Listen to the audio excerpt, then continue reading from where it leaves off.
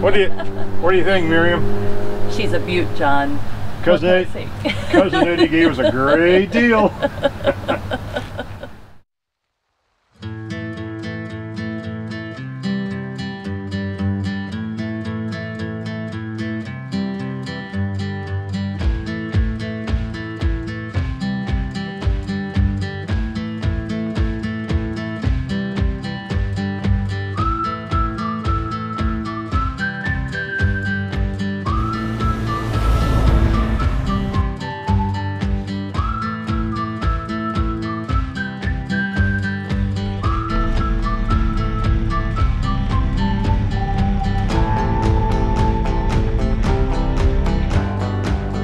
Well, good afternoon.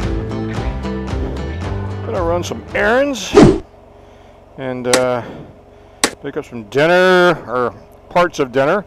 Dinner's already prepared, but pick up some extra stuff and just take the Spyder out for a run because we got some relatively mild temperatures. We're in the low 60s, so we don't have too many of those days for a while, so I thought I'd take time. The Spyder needs a good run.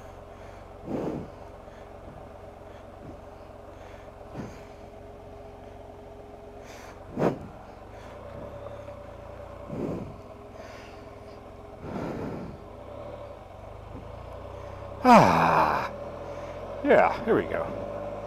Feels good.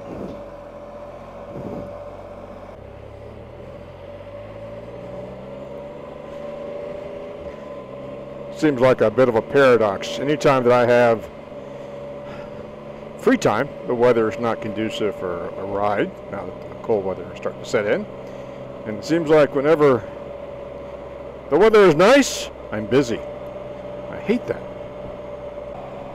But what are you going to do? So we're not out for any place special today, just out for a ride. So up a ride in the country. Looked over at Google Maps, picked up some ideas. I was recently had an opportunity to run up to the Richmond area to drop off my stepmom to visit her family. And on the way back, there was an accident that had blocked the 4-lane that I was on. I was in my SUV, and so I said I didn't want to sit here for an unknown period of time. If it was a fatality, it could be hours. They could close the road. So I said, let me do a U-turn and take some of the back roads. I'm vaguely familiar with the back roads. And what it turned out to be was the area near where my grandparents used to live. And so that was a bit of a treat. And a little community I passed through named Berlin, as in Berlin, Germany. But basically nowadays it's pretty much a crossroads and some abandoned storefronts, almost like a little ghost town. So decided that when I get a full day of good weather and a free day, I'm going to go back over in that area and, you know, just ride those back roads, because I have this kind of a joy of looking at old buildings, abandoned buildings, whether it be barns or homes, and there's so many of those along the back roads. So I want to take those in, but not today. Today we're just out, just enjoying the relatively mild weather. Temperature says it's 68 degrees. I don't think it's that warm, but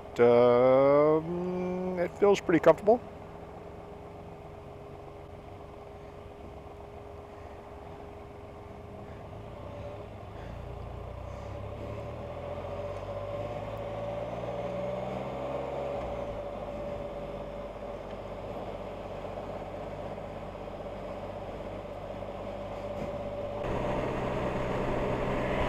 I'm looking forward to sometime over the next few months before the spring weather hits, getting the Spyder in for some preventative maintenance.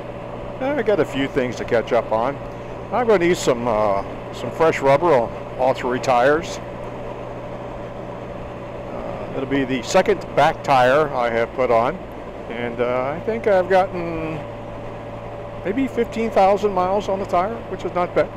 And these are the original front tires. So they're 6 years old. They're ready to go. Even good rubber set in even inside, I think after 6 years, you're starting to reach the end of its useful life. You know, tires are interesting. If you get El Cheapos, which I would never get on the Spyder or my car, but some people do because of all economic situations. You get cheap tires, and you park outside, you probably can expect maybe a couple of years at the most, because they dry rot. That's just the way they're not made for a long life. The higher quality tires have better rubber, better formulation. They tend to last longer. I know when I was flying airplanes, student pilots, when I was teaching, were horrific on tires, as you can imagine, trying to teach them how to land. So we would use retread tires. They were cheap, and they wouldn't last more than 6 months, and that was fine, because why would I want to spend $120 per tire when I can get a retread for $30, and they'll both last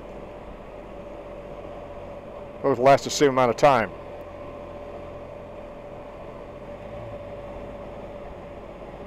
I had a student one time who was doing some solo work. He was working by himself, and he had made a bad landing, and that basically damaged the tires to the point that it was obvious they had to be replaced. And so he was so embarrassed, he took them over to a neighboring parts repair facility, airplane repair facility, and had some new tires put on it, and paid for them out of his own pocket. And I looked at him, I realized what had happened, because he was flying the very good brand tires. If memory serves, they were the Goodyear Flight Custom 2, which is something you put on your personal airplane if it lasts a few years and you keep it out of a hangar, not on a training airplane. And so I asked him about it. I said, why'd you do that? He said, well, I was embarrassed. I didn't want you guys to pay. I said, son, worst case scenario would have had you pay for the retreads, 35 bucks a piece. How much did you spend on those tires? He goes, well, installed, they're about 150 a piece. Don't do that again. That's why we fly retreads. Anyway, so gonna put some Spyder tires on this this fall,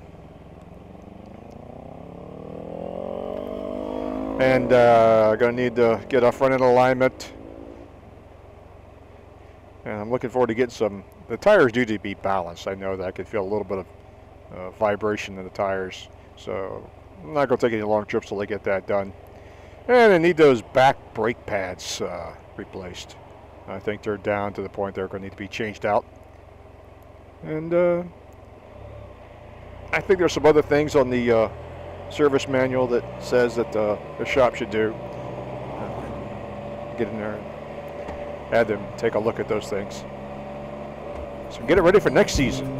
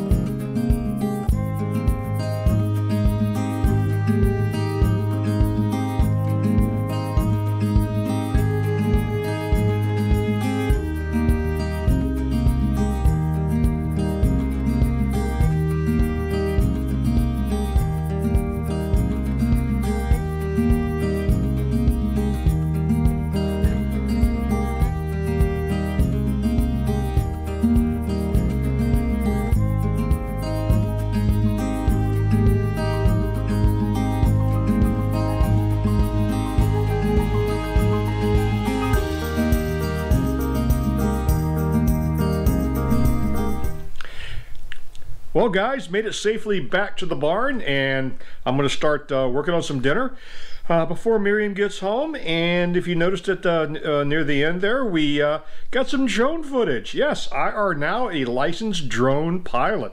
Pardon me, unmanned aerial vehicle pilot. So I can now do that. Looking forward to getting more video. Need to get some practice in, because framing shots from a drone when you're looking through the camera lens is a little tricky, but I hope to get used to it, get some more scenic shots. So anyway, thanks for watching, guys. Until next time, y'all take care. Bye-bye.